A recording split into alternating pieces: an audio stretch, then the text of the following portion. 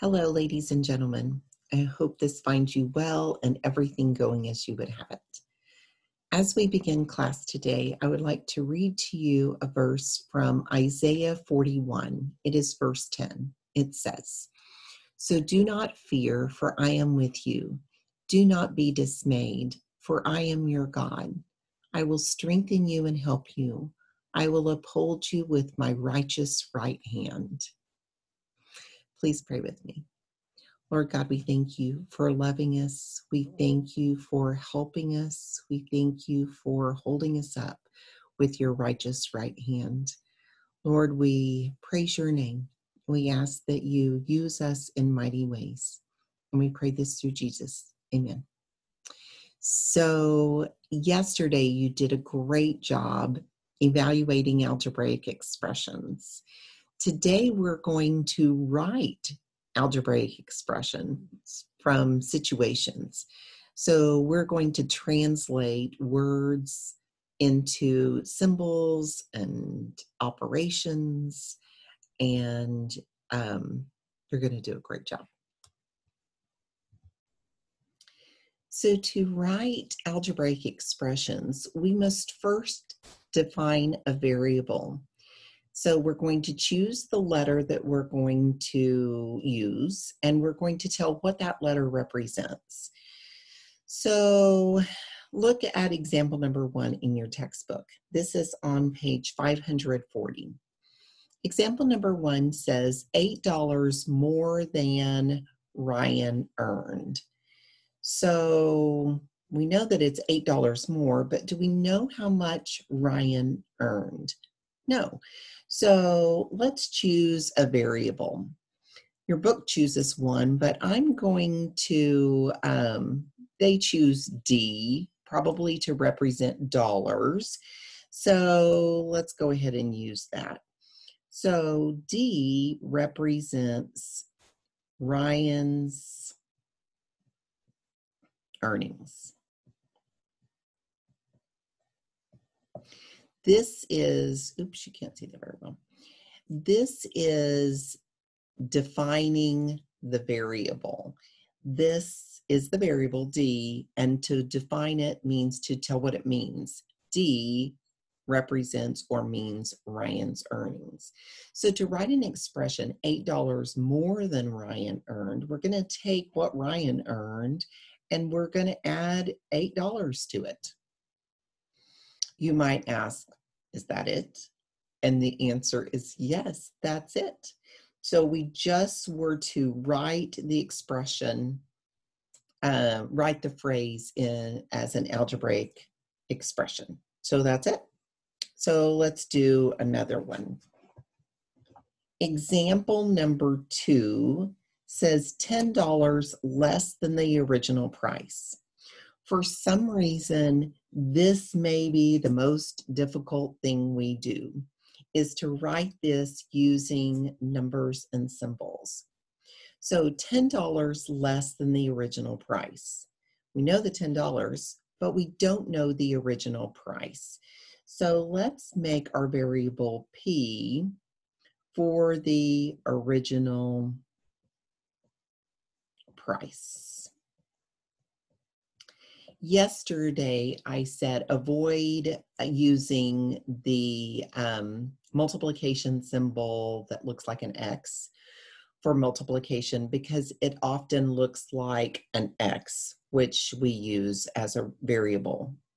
I'm going to also suggest avoid using O as a variable because it looks very much like the number 0. So we're going to use P for the original price.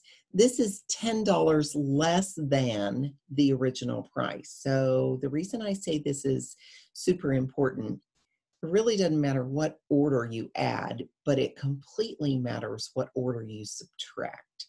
So we're going to begin with the original price, and then we're going to subtract $10. Think of it this way. If I have $20 and you have $10 less than I have, you have only $10. We take my $20, we subtract the $10 less that you have to get how much you have. So less than, we start with the original price and we subtract 10. So let's do several more actually.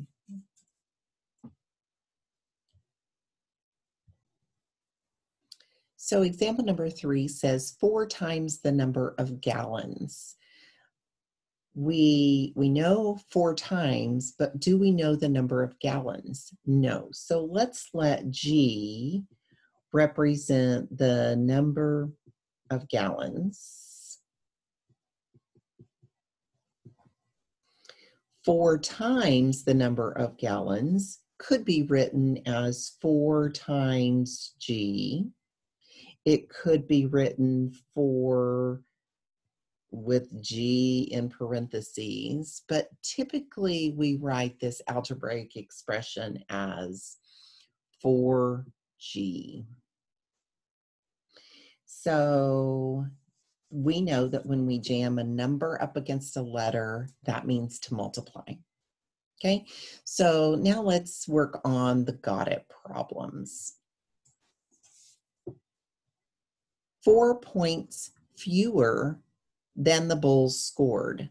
So let's represent S for the Bulls score.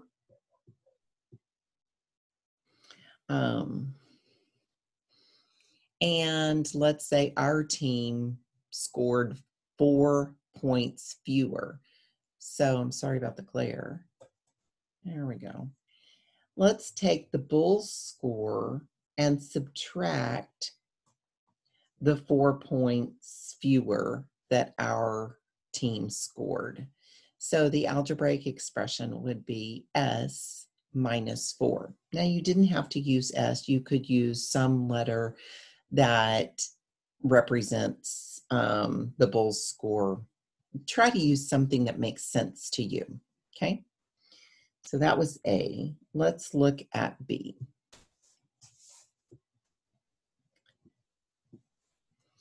$12 times the number of feet.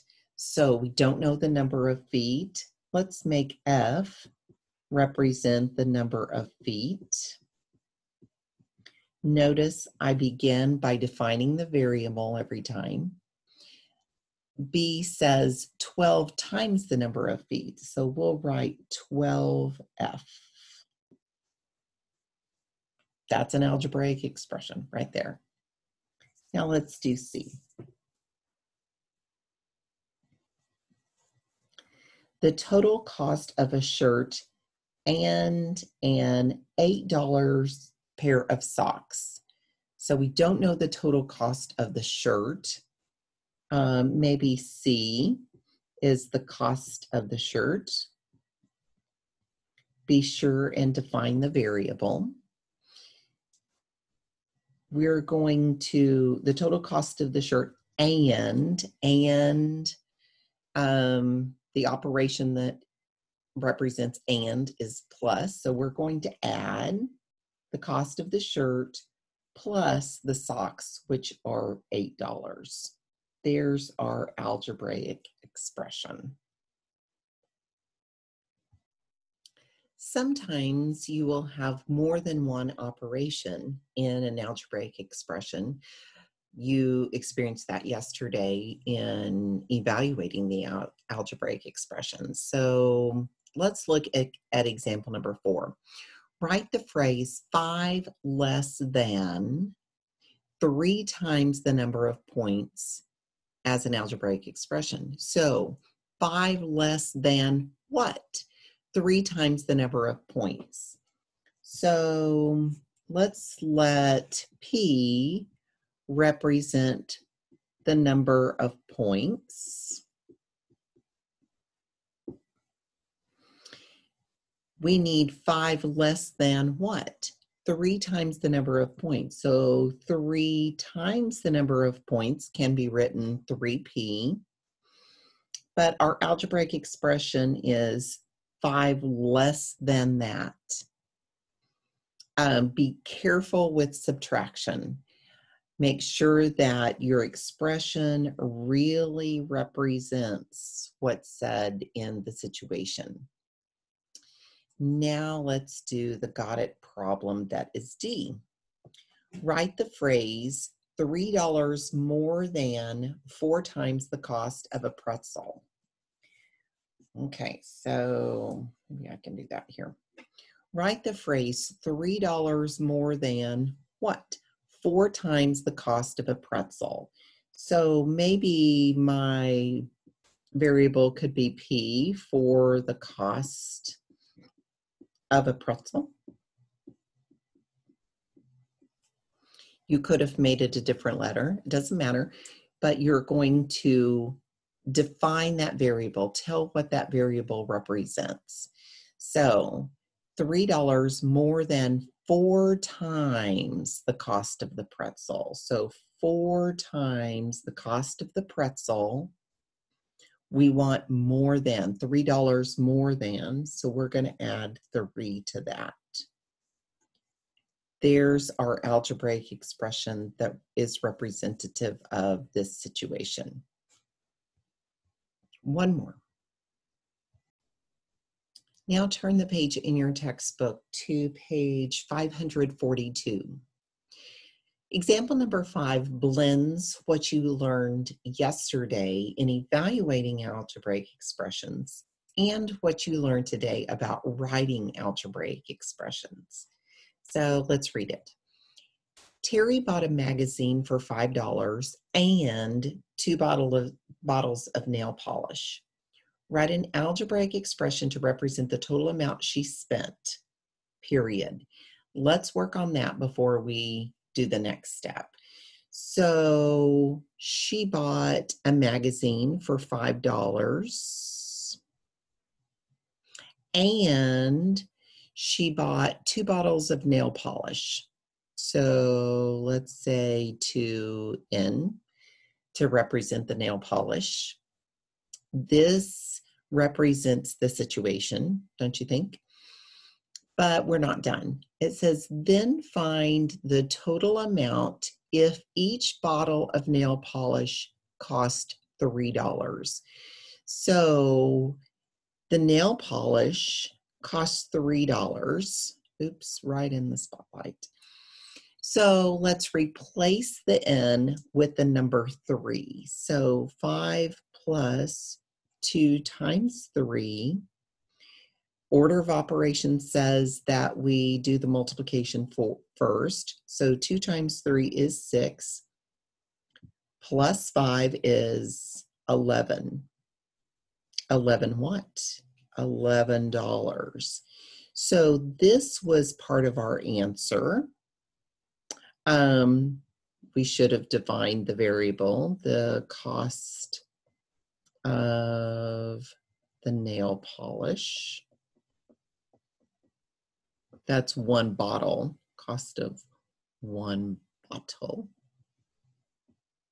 of nail polish. Oop, it's right in the spotlight.